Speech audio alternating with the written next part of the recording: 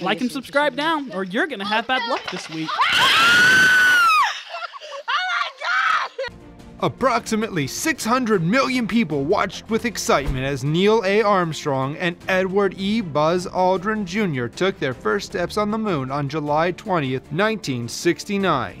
These two men made history as they became the first humans ever to walk on the moon.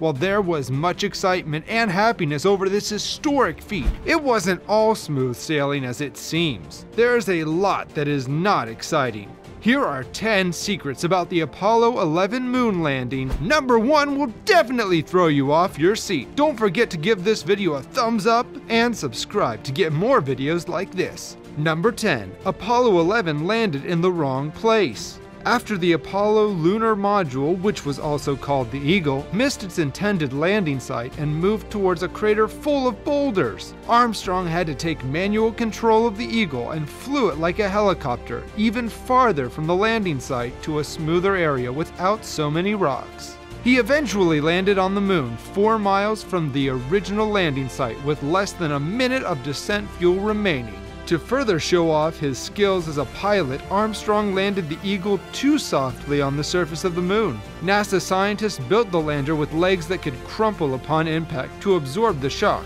So Armstrong was supposed to cut the engines when the lander was a few feet above the surface. But being an excellent pilot, the lander's legs did not crumple. As a result, the astronauts had to exit the ladder several feet higher than intended, which means that the first small steps were more of a leap. Number 9. Apollo 11 was low on fuel when it landed. When the Apollo 11 landed, the fuel supply was extremely low. The alarm had already notified them they only had 60 seconds left to land or abort. Then, the 30-second alarm sounded. Speaking about the experience, Aldrin said, "When it got down to 30 seconds, we were about 10 feet or less from the surface. I could sneak a lookout because at that point I didn't think Neil cared what the numbers were. He was looking at the outside. I could see the shadow of the sun behind us." A few seconds later, Armstrong confirmed to Houston, "The Eagle has landed." Interestingly, during a routine interview with the press on July 5, 1959, when asked about whether he'd be taking any personal mementos to the moon with him, Aldrin responded, "If I had a choice, I would take more fuel." Number 8. Famous misquote or not? When Neil Armstrong made his first step onto the moon's surface, he had prepared a line, and it sounded like he messed it up. He said 1 small step for man, but he was supposed to say 1 small step for a man, 1 giant leap for mankind.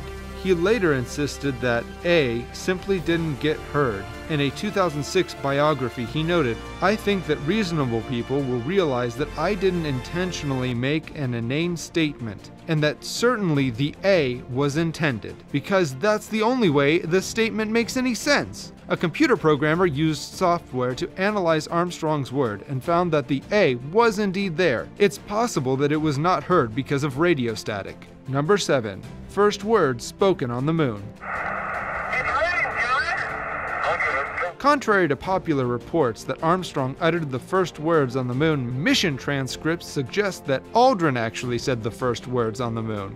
In an interview with KHOU 11 News, Aldrin said, "It's a technicality, but if you want the first words on the moon, they were contact light. He spoke those words the instant he saw an instrument panel light that illuminated as probes extended from the lunar module footpads touched the moon's surface. His next words were telling, 'Okay, engine stop.' Once the engines had shut down, it's obvious the lunar module was sitting on the moon."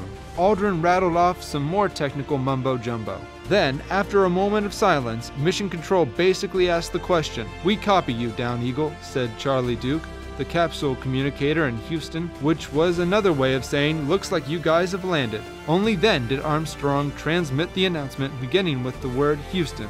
Number 6. Aldrin took the first soggy step. We are all aware that Armstrong was the first human to set foot on the moon. Aldrin, however, holds the title as the first man to urinate on it. When he stepped out of the Eagle onto the moon, Aldrin emptied his bladder into his spacesuit's internal urine collector. Unfortunately, due to the higher than expected leap from the Eagle, his urine collector had already broken thanks to Armstrong's ace piloting skills. One of Aldrin's boots ended up getting filled with pee as he relieved himself. He kept it to himself at the time, as he was on a live radio feed. Aldrin looked back with a sense of wonder, and and some regret that the lunar expedition. Number 5. The first food eaten on the moon was a communion wafer. A few minutes after Buzz Aldrin and Neil Armstrong landed on the moon, Aldrin radioed back to Earth and said, "I'd like to take this opportunity to ask every person listening in, whoever or wherever they may be, to pause for a moment and contemplate the events of the past few hours,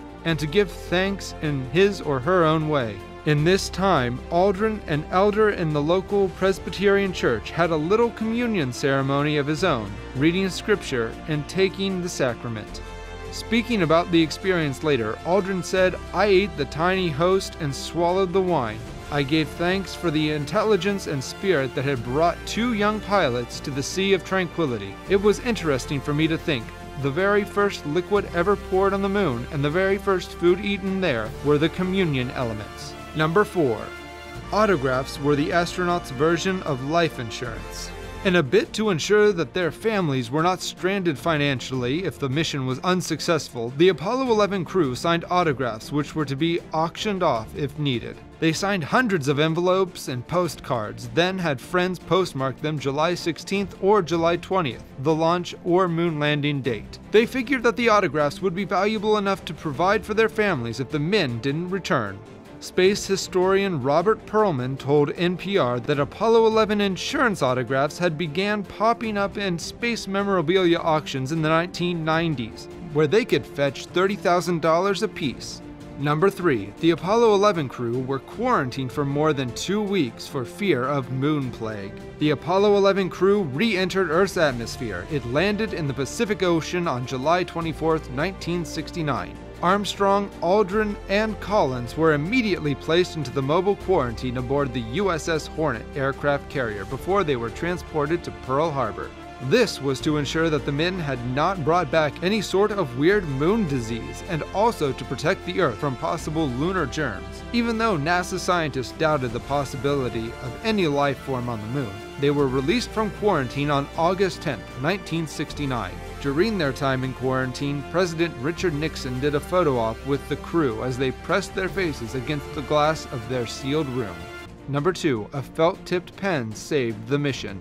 In the lunar module's close confines, Armstrong's backpack smashed against the ascent engine's arming switch. Now, this was the switch needed to start the engine and begin the flight back to Earth. But now it had broken off. Were they going to be stuck on the moon? All hope was lost, as there was no fix or clear solution for an occurrence like this. Fortunately, Aldrin had a flash of ingenuity. He wrote about how some quick thinking helped solve the problem in his 2009 memoir, Magnificent Destination: The Long Journey Home from the Moon. Since it was electrical, I decided not to put my finger in it, or use anything that had metal on the end.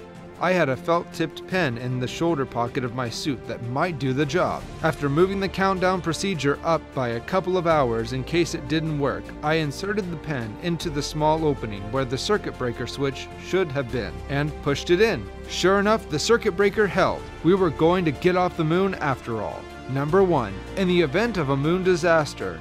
While the world celebrated the first men on the moon, President Nixon wasn't so excited as anxiety got the better of him. If anything went wrong, how would he manage America's outrage over billions of tax dollars, culminating in the death of 2 astronauts? 2 days before the moon landing, Nixon's speechwriter William Safire had written 2 speeches for the president, one to celebrate the mission's victory and the other titled "In the Event of Moon Disaster." It started, "Fate has ordained that the men who went to the moon to explore in peace will stay on the moon to rest in peace. These brave men, Neil Armstrong and Edwin Aldrin, know that there is no hope for their recovery, but they also know that there is hope for mankind in their sacrifice." Watching Apollo 11 live from the moon, the president could only hope he wouldn't have to read it. His prayers were answered as the men who had traveled more than 200,000 miles to the moon and then stepped foot on an alien world had survived. And the United States would complete 6 crewed missions that landed a total of 12 astronauts on the moon from 1969 to 1972. And there you have it, 10 secrets about the Apollo 11 moon landing. Is there anything we missed? Let us know in the comments below. To get more content like this, hit that like button, subscribe, and ring the bell to be notified about our latest videos. Thanks for watching. Bye!